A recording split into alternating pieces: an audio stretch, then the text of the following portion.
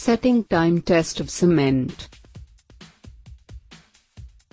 Generally, a logical division has been made for the setting time of cement as initial setting time and final setting time.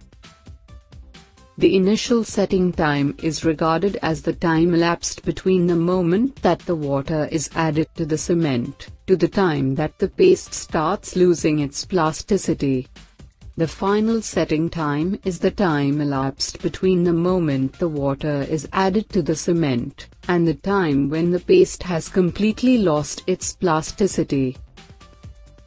The Vicat apparatus used in the consistency test is used for setting time test also.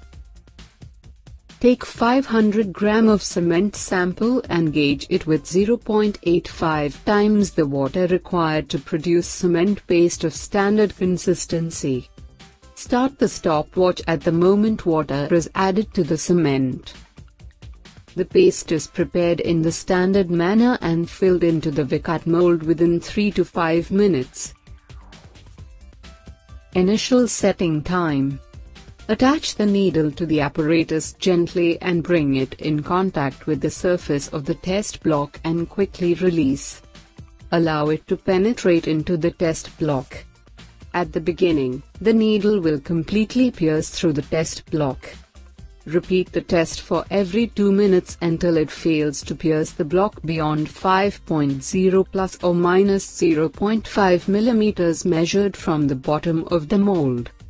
The time period elapsed between the time when water is added to the cement and the time at which the needle penetrates the test block to a depth equal to 5.0 plus or minus 0.5 mm from the top is taken as initial setting time. Final setting time. Replace the needle of the Vicat apparatus by a circular attachment. This needle has two portions, one is a central needle and other is a circular cutting edge of the attachments. Upon lowering the circular attachment repeatedly for an equal interval of time. At some particular point, the central needle makes the impression while circular cutting edge fails.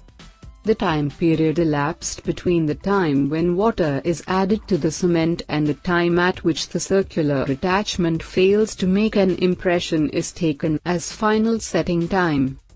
The results of initial and final setting time should be reported to nearest 5 minutes. The temperature of a laboratory, at the time of gauging, should be within 27 degrees Celsius plus or minus 2 degrees Celsius and the relative humidity is 65 plus or minus 5%.